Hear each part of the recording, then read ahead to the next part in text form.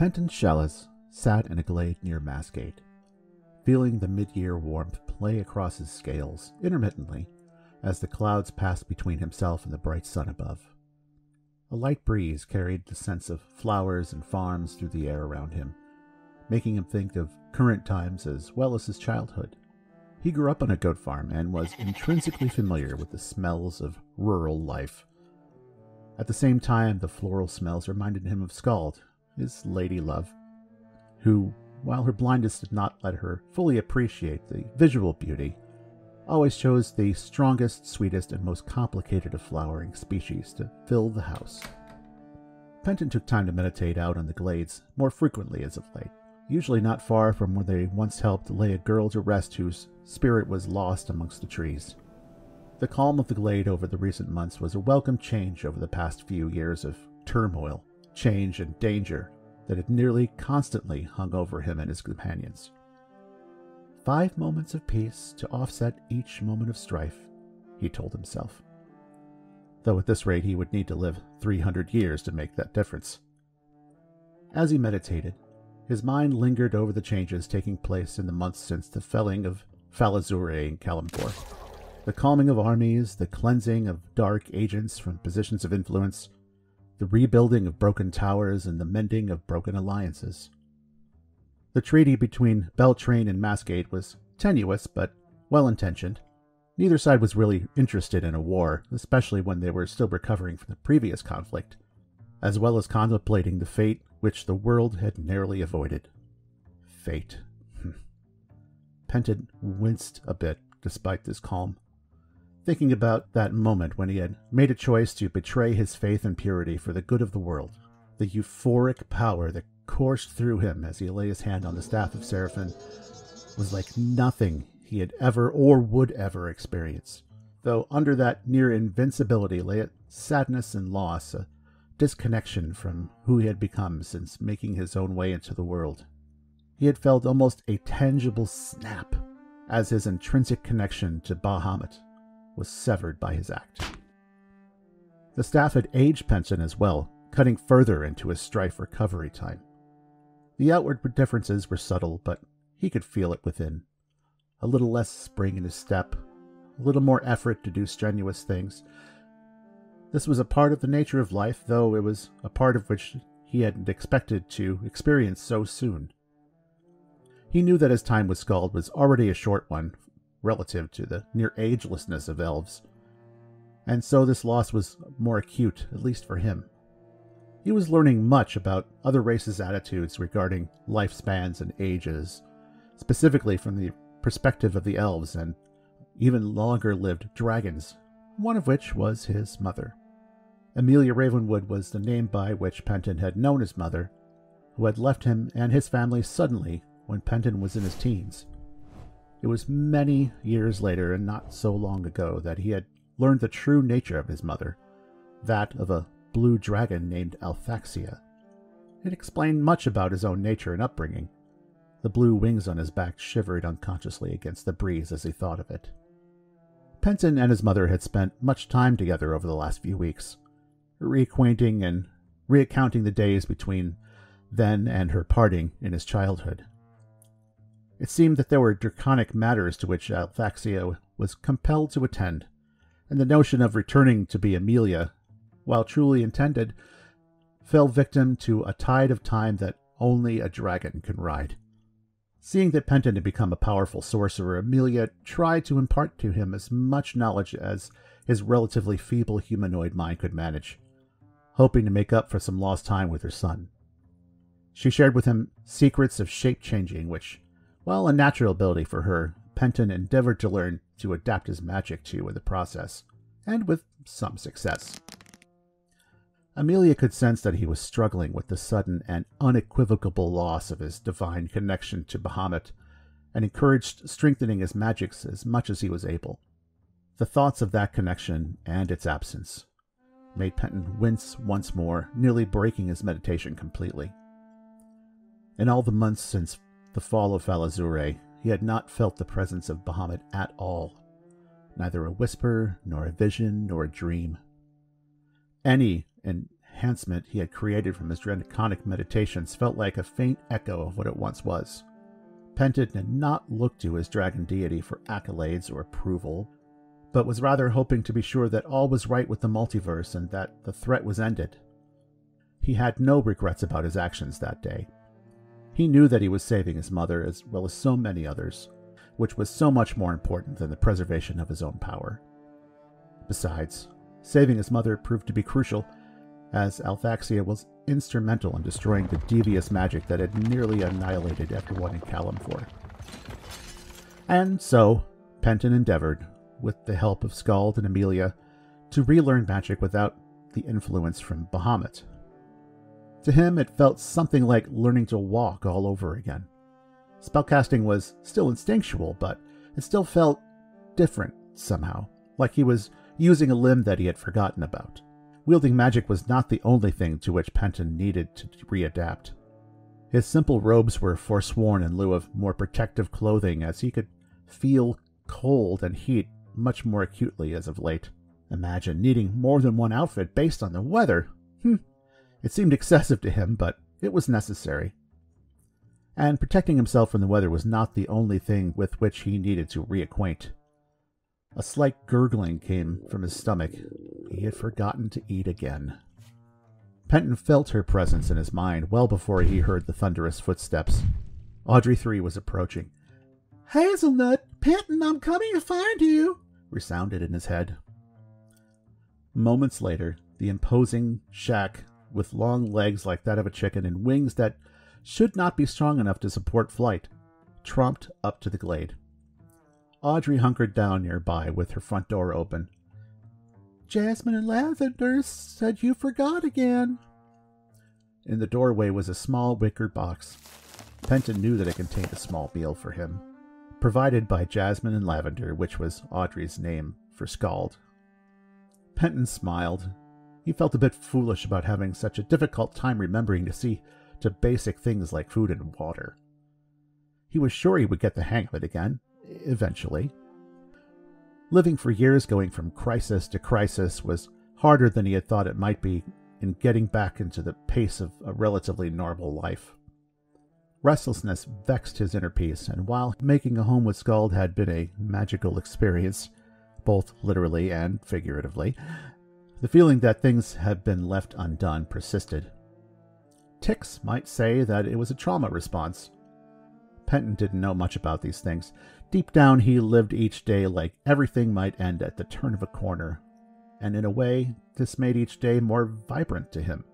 He tried not to waste one moment of his time with Skhald, and took these moments of meditation at first at her behest, though he had come to relish them in his own way. Feeling the time of meditation passing, Penton stood and walked over to his hut companion. He opened the wicker box to find a section of bread, some cloth-wrapped cheese, and a glass bottle of water. "Skhald thinks of everything," he thought. He took a long drink from the bottle, sating what he then realized was thirst. As he tore a piece of bread for himself and broke off a piece of firm cheese, Penton felt Audrey begin to shudder. Not from fear exactly, but from power? She wasn't so much shaking as she was vibrating. Something powerful was nearby, approaching. Penton could feel it on his skin now as well.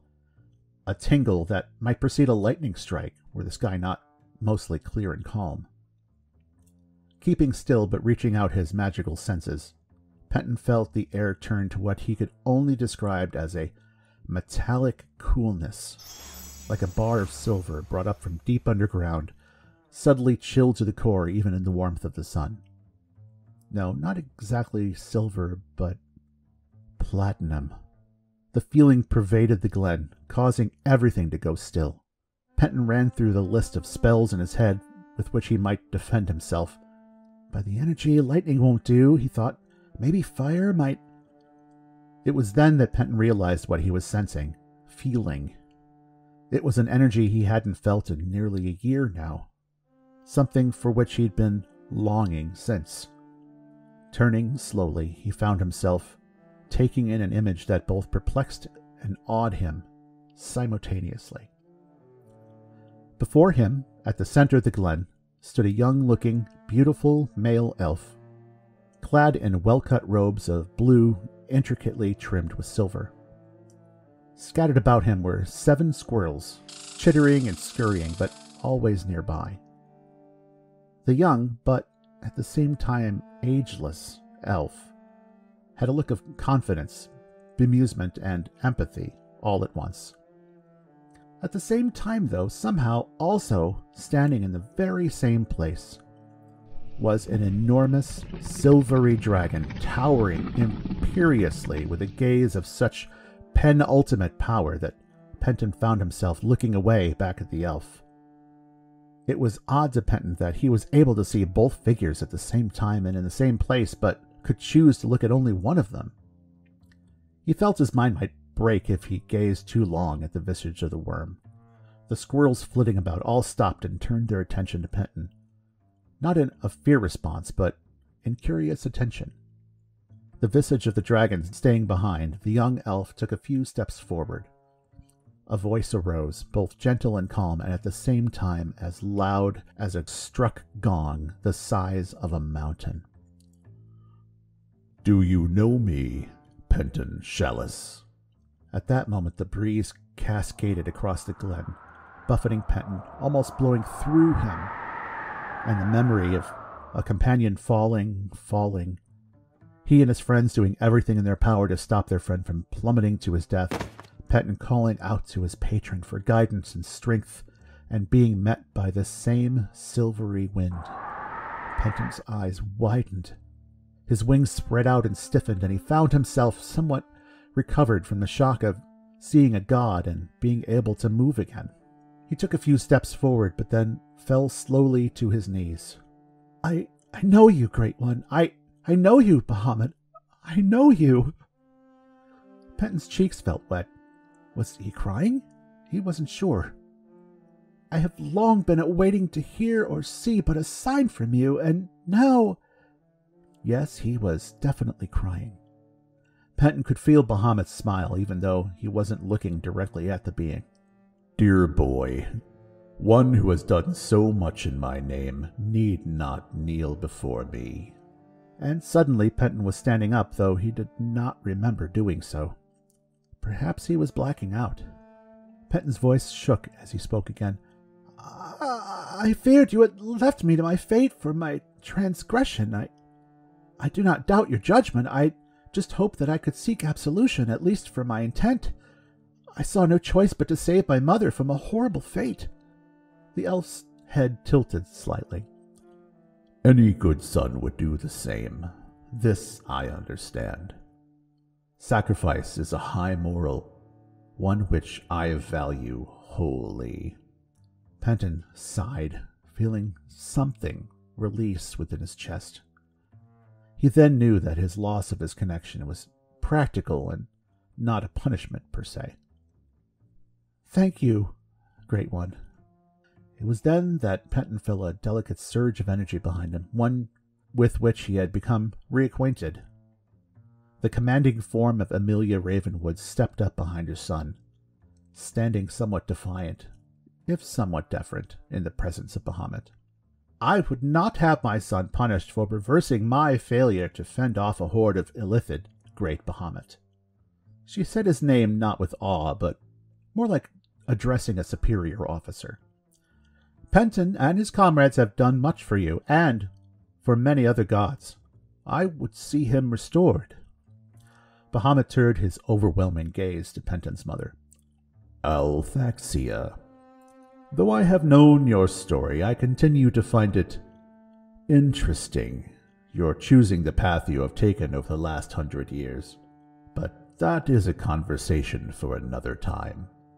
The avatar of Bahamut returned his gaze to the spell scale. "Removing your tether to the divine was a choice I made for you, Penton Shallus. Your using the artifact to save your mother seemed the perfect time." Penton was gobsmacked. His connection was withdrawn deliberately? May I ask why, Great One? Did I fail you in some way?" Bahamut smiled again. "No, not at all, boy. You did as well as anyone could expect a mortal to do in such times. He stretched his hands out to his sides. You and your friends saved many lives with your actions, both mortal and immortal. Our thanks is great. Penton let that sink in for a moment. Was a god, his god, thanking him? As he pondered, Bahamut approached more closely, a mere step away. Penton was sure that he could sense the great worm choosing not to incinerate his physical form for merely being in their presence. I chose to give you the time to experience the material realm as a mortal for one last moment, Bahamut continued. To be with those you love and feel the world without the filter of the divine. Penton contemplated that for a second, how 10 months was but a moment to a god, but filed that away for another time. Instead, he said, I don't understand, Great One. One last moment? Has something happened? Bahamut looked at him more intently, nearly to Penton's discomfort.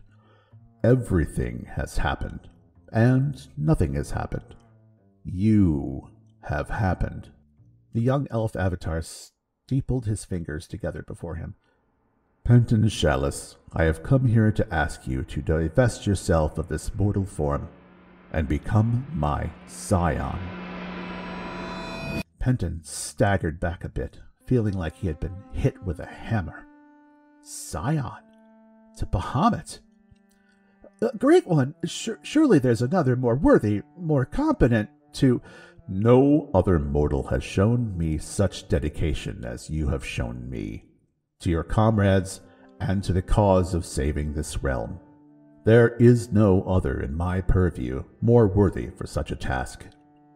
Penton stared sightlessly forward, thinking inward about the monumental possibility. To be the right hand of a deity. The image of Skhald came to Penton's mind, and the world stopped. How could he leave her behind? How could he leave their... You will not be abandoning your love completely, Bahamut said, seeming to know Penton's thoughts. You will still have a connection with her, though you will be different, and will be away for periods of time. Penton wondered for a moment how long periods of time might be in this context. There would be absences, but then, was he not just moments ago lamenting his relatively fleeting time with an elf for a mate? They could be together far longer than if he were merely mortal. The prospect suddenly didn't seem so daunting. He asked, Would I be putting Skhald in jeopardy? The young elf raised an eyebrow. No more than you already have. Good point, that, Penton thought. Can I talk to her first to let her know? Of course. Just say aloud, I am ready, when you are done. And with that, Bahamut waved his hand, and there was a flash, and suddenly Penton was standing in front of Skhald's jewelry shop. Penton ran in excitedly and found Skhald standing at her jewel-crafting workstation, a small ruby half-finished in her hand. He couldn't help but smile. Hello, my flower, he called to her. Hello, my dragon. Keeping her attention at her station. I trust your delivery found you. Chuckling slightly, she continued wryly. Or did you die of starvation again? Oh, it found me quite well, thank you, he replied. Audrey was most insistent. Good girl. I found that I can count on her to get you to pay attention to yourself. Penton paused for a moment, unsure how to continue. Audrey wasn't the only thing that found me this morning, he said slowly. Skhald halted her task and set the jewel down, turning her head toward his general direction. I know that tone, Penton. Something's amiss. What has happened? Penton paused again.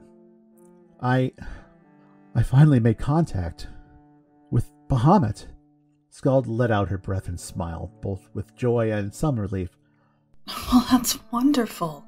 Was it a sign? Did he speak to you in a vision? It was more than that, he responded. He was actually there, himself. Sort of. Skald's sightless eyes widened. There, right there in front of you? She turned fully and approached Penton, carefully moving through the room so as not to bump her growing belly into any tables or display counters. She took his hands in hers when she reached him. What did he do? What did he say? Penton squeezed her hands in his at her touch.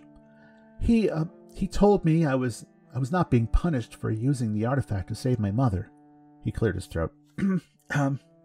In fact, he said that he took my divine connection on purpose in order to give me a chance to be in the world and with you a little more deeply for a time. Skald's head tilted at that. Well, I guess I can appreciate that, she said, softly smiling as one hand moved to lightly cradle her belly. But then her face darkened a little. Wait, for a time? What could that mean? Penton paused. Skald's tone became more intent. What does that mean, Penton? Penton placed a hand on the side of her face. Bahamut wants to make me his scion. If a person could fall 100 feet and still be standing in place, it would come close to how Skhald looked at the moment. He wants to take you away from me? Tears quickly welled at the corner of her eyes, and her hands gripped the front of his robes as she feared as if he would disappear that very second. From us? She continued, glancing down to her swollen midsection. Penton tried to be reassuring. No, not away, my flower. Just for periods of time. To do, scion things. He tried to exude positivity, but only ended up sounding like he was trying to make sense of what he just said. We would still be together. In fact, he chimed with more confidence, we would be with each other much longer, since, I wouldn't be quite so... He tried to find the right way to put it. So... mortal? I'd be a mate more worthy of an elf. Skhald feigned a glower in Penton's direction and slapped on his chest. You silliest of gooses, you already are worthy of an elf. He noticed that her breath was getting labored and registered that this news was putting more stress in her already stressed form. He guided her to sit in one of the store's guest chairs and knelt before her. I want you to understand, he told Skhald intently. If you wished it, for you, I would say no. Skald's intake of breath at that was sharp. Don't you pin this decision on me, good sir, she said sternly, pointing down towards him. I will not be the thing that causes you potential regret. In a softer tone, she continued. If you will not be taken from me forever, then who am I to keep you from your destiny? With that, she offered an attempt at a reassuring smile. Penton returned the same smile to her. I promise you there is no god, no obstacle, no distance that would keep me from coming back to you. The faintest glow shone around him for a second or so. Woe be to those who would come between us. And you must be here for the birth, well before the birth. I won't have you shirking your fatherly duties. Penton chuckled. This I vow. He thought for a second and said with bemusement, I happen to know a very good midwife if they're available. Skhald took a deep breath and stood, drawing Penton up with her. So it's agreed then. You will go off and become the right hand of a dragon god, and be back in time to become a father. Penton laughed at the absurdity of that decree. So it shall be, my flower. They sealed the pact with a kiss. A very long kiss.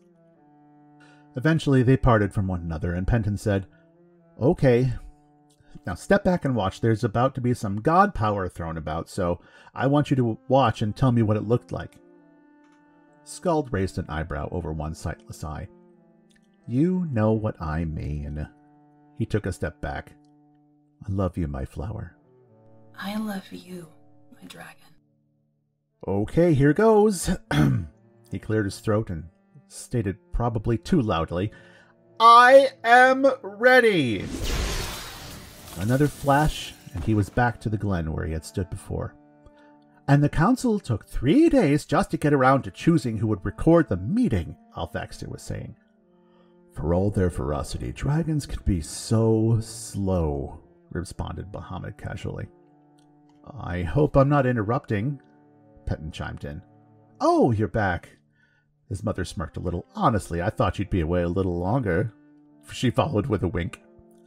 Mother, please, he admonished, turning a darker shade of blue. Amelia approached her son and took his shoulders in her hands. I want you to understand something completely, Penton. While you're away, your darling wife will be under my personal protection. A bit of static played along her dark hair. They will come to no harm by my word. Penton could feel from the tone that this was not just a mother's promise. This was a dragon's promise. He found himself wondering which was the more to be feared. I believe you, Mother, and I take great solace in it. He raised his hands to hold her arms. Thank you for everything. They embraced, and then after a moment she said, I have discussed the situation with Bahamut, and I wholly approve. She kissed him on the forehead, right on the mark left there by Braun so long ago. Now, go, become a scion. Penton stepped back and straightened his robes and turned to the young elf. Penton saw the avatar looking above and behind him, toward Audrey. He turned to see what he was looking at and spotted Afiel cowering behind the stovepipe protruding from Audrey's roof. Come down, little bird. I have a task for you as well. Afiel fluttered down and alit on Penton's shoulder nervously. Gurk! You sure this is safe? The bird asked his master.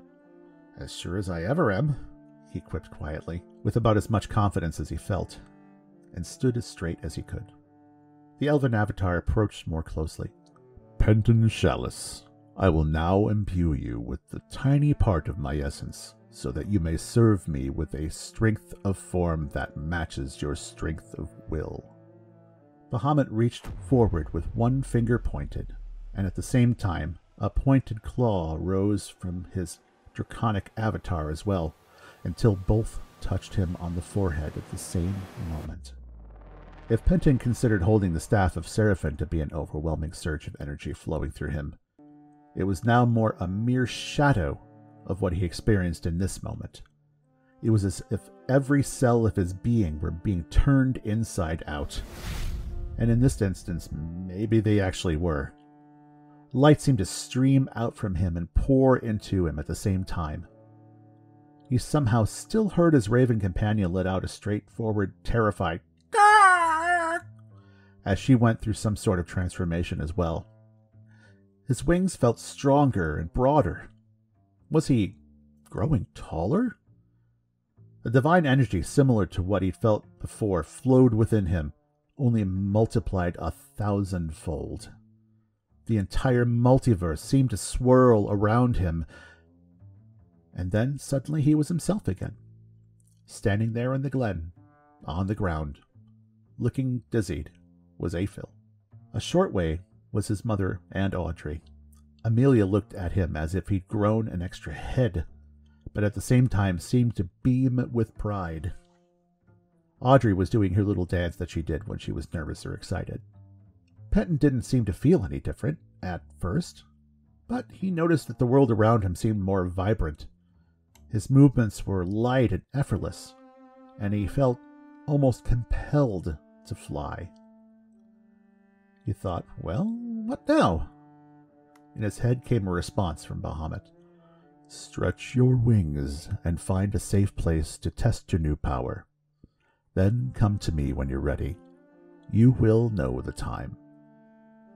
He turned to his mother almost casually and said, I'm rather in a mood to take a spin in the air around about the city for a while. Care to join me?